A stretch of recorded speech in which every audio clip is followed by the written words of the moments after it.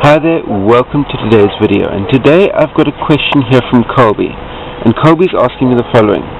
What are your opinions on compression socks? I'm curious but haven't felt like parting with the money yet to try them out for myself. CoachEdu.net.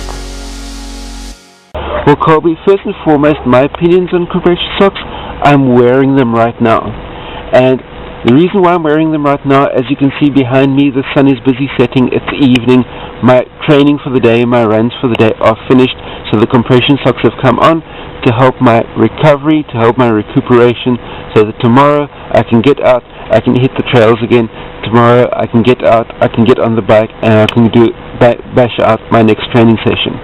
So the focus is I never run in compression socks. Compression socks for me are a tool to aid my recovery post-run. That's what I use compression socks for.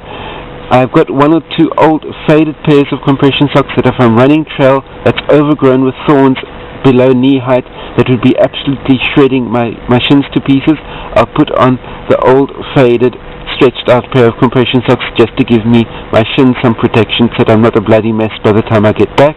But that's on a totally different level. But from a general compression point of view, I use compression socks as a recovery tool post-run, recovery tool post-workout. That's, from my perspective and everybody that I've been speaking to, is the most beneficial use that I've found for compression socks. That's my take on the matter. If you have any other comments relating to the use of compression socks, post those down below.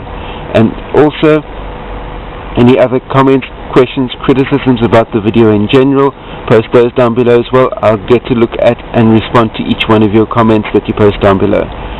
Very importantly, share this out amongst all your running friends and give me a thumbs up if you like this type of content, thumbs down if not.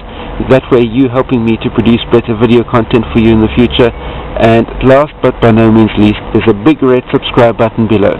Hit the subscribe button, that way you stay subscribed to my channel for all the new content that comes out on a day-to-day, week-to-week basis.